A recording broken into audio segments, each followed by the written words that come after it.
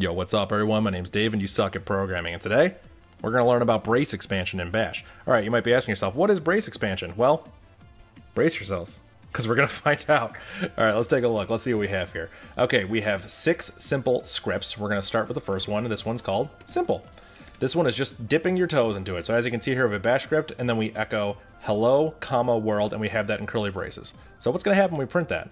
Well, when we print it, we get hello, space, world. The curly braces go away, the comma became a space. How did that work? Well, hello, comma, world got broken by bash into 2 separate arguments to echo, and then echo ran with 2 arguments, hello and world. So echo separated them by a space, and that's why we have 2 different words coming out of here without the curly braces, without the commas. That's what happened.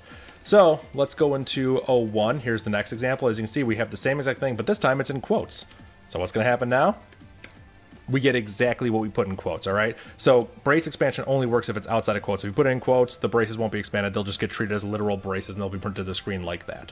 So what else do we have? We have files. So as you can see, this is super useful if we have file names. So like myfile.text, JPEG, movie. Say we have something where we have like a file, maybe like a YouTube video where we have a text description, a JPEG for the thumbnail, and the MOV file for the actual movie file. Well, we can run this, and when we print it, we get those 3 different files. We've kind of expanded into 3 different things. Here's an important note. These files don't have to exist. Brace expansion is not globbing. It's not looking on the file system. It's not checking to see if they exist. These are just strings. There's nothing special about them. We think of them as file names, but they are just strings to bash, okay? Really important to note that.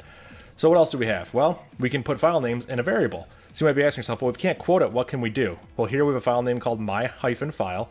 We can quote the variable expansion. We can even put more stuff in here and add on to the string. We just have to close the quotes before we get to the brace expansion. This is very important. So if we run this, you can see we'll get the same output. So there you go. Brace expansion works how you expect it. We can also, this part's going to get a little complicated, bear with me. We can have the file name here, my-file, and then we can put that thing into an array. So open a parenthesis and close a parenthesis is how you make an array in Bash. Quote, file name dot, and then the brace expansion here, and we have that in an array. Then we can just use normal array syntax to loop over them and echo each one. So if we run this, we get, there you go. Look at that. We looped over the array, and all the file names were stored in the array. So the last thing here is getting really complicated. We can group it all together, and we can have something like this. So this is exactly what we saw before we looped over the array. So at the top, we're going to make an array here, and inside the array, we're going to have /etsy/foobarbaz/123.text. So we have 2 different brace expansions. We're going to print the number of items in the array, and then we're going to print out what's in the array. So bonus points if you already know what's going to happen here. But bam, there you go. 9 items. Foo123, bar123, baz123. And if you're wondering why did we get 9, that's because we had 3 expansions here and 3 expansions here. 3 times 3 is 9. There you go. That's brace expansion in Bash.